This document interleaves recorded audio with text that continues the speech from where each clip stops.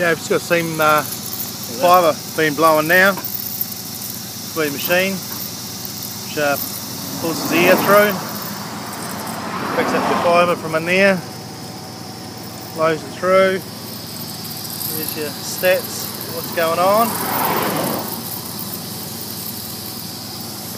Goes through your pipes and through there and down there, and that's how the fibre gets to your place.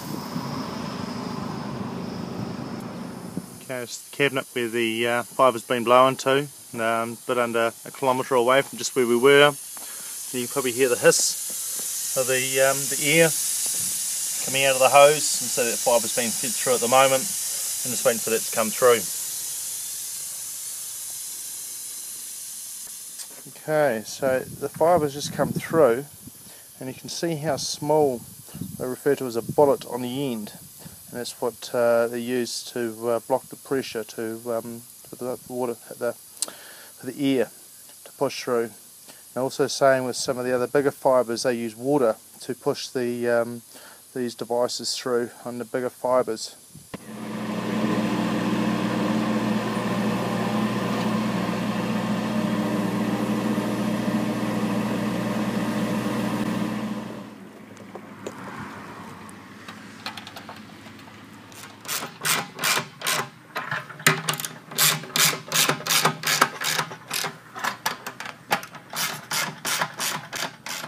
You want to make sure that you don't get water in your connections. A little bit of Denso tape. She sorts that one out. And then they've now got this cover which goes over the connectors. So it's great to see that.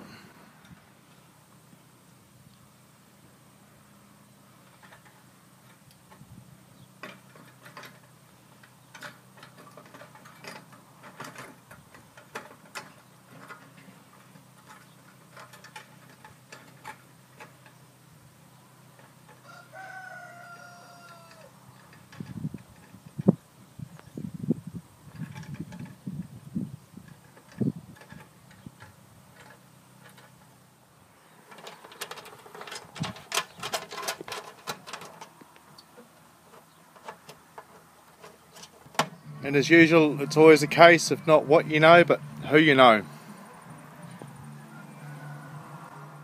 The bottom one. So we'll align the bottom antenna, so when we get up to the other end, she'll be pre-aligned. Not too far from finishing off the project. Fibre module's still got to be installed.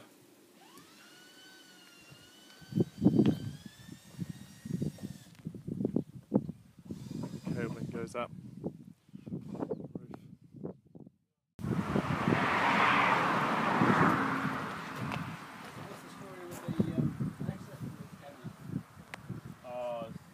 Just for us.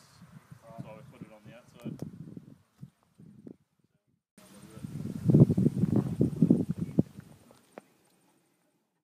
There's that trusty tool bag again.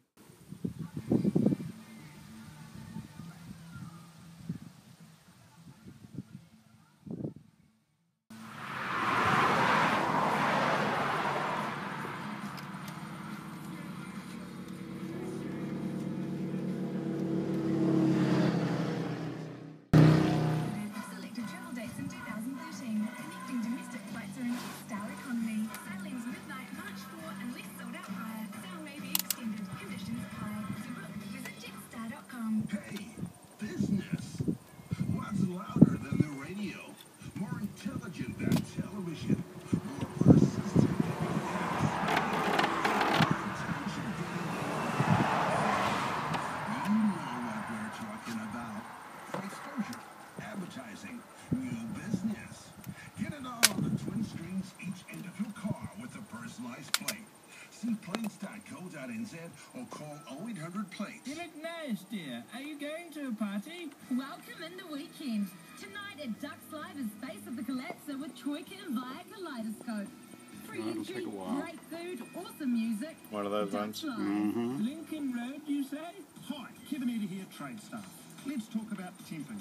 It's a great way to earn You're trying to get it down the middle of the two, are you? Yeah. It's a low-stress way to enter the workforce. At Trade Staff, we always timping is a real job. This is the outer sheath, which obviously I just stripped off. And then there's acrylic sheathing that has two bare fibres in it.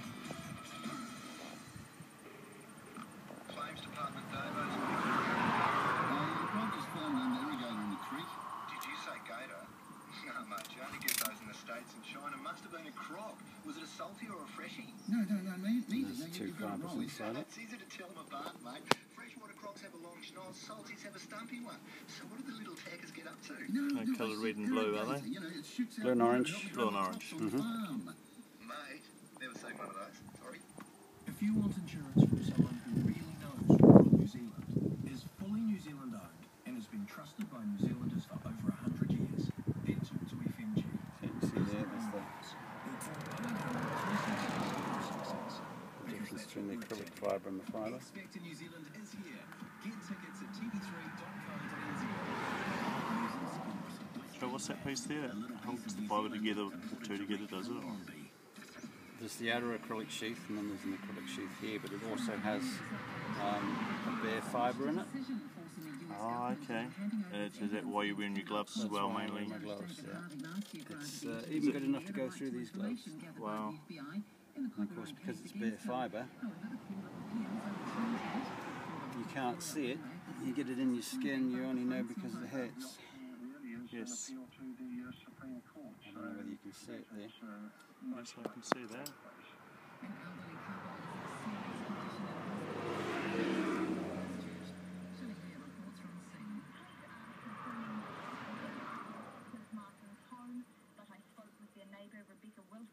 Who says she went outside and heard the elderly woman screaming for help.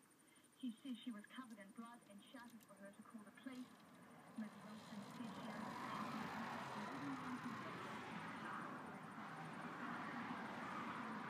Is that for strength they've added that? Yeah. Oh, yes. The two. Crews and a support unit from New Plymouth were called to the fire at 1:30, which is believed to have started in the boiler house. Central Fire Service Communications Shift Manager said that the area is very difficult for firefighters to access. A fatal shark attack on a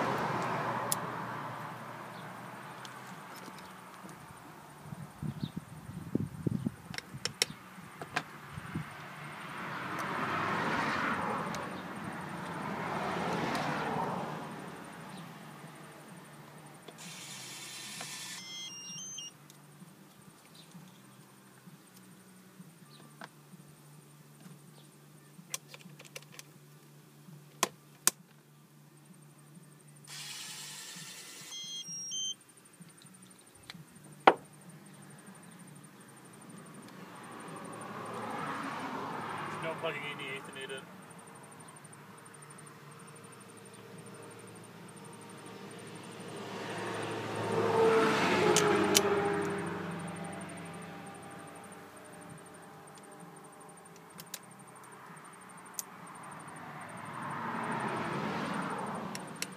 That's a cutter. That's cleaves. It's a diamond cutter that cleaves it at a 90-degree angle, dead flat face. That puts the two ends together, and then hopefully, bit of misalignment there.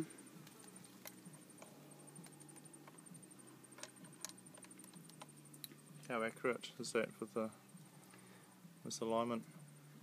Well, you look at the size of the fibre and Ah, you see how much yeah, okay, the alignment was at. Yes, yeah, true.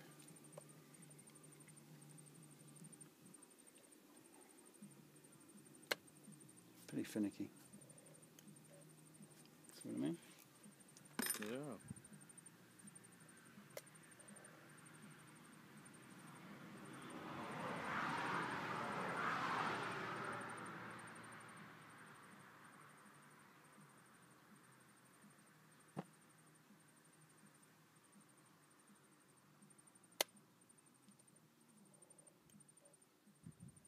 Look at that. looks nicer. It does, doesn't it? And then we just hit the button and blast it.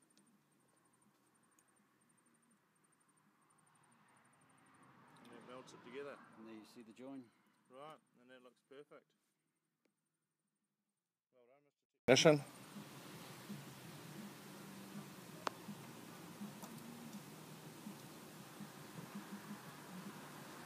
Come on, get on there.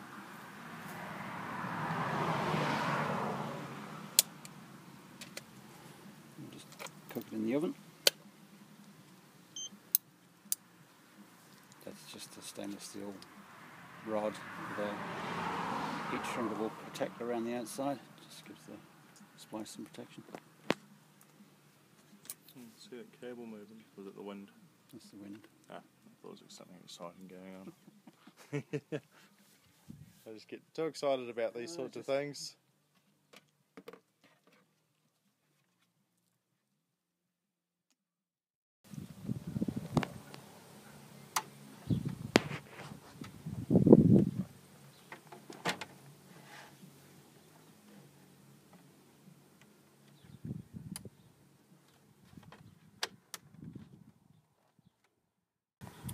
Okay, our pretty much near finished product now. Just going to get DC to DC converter.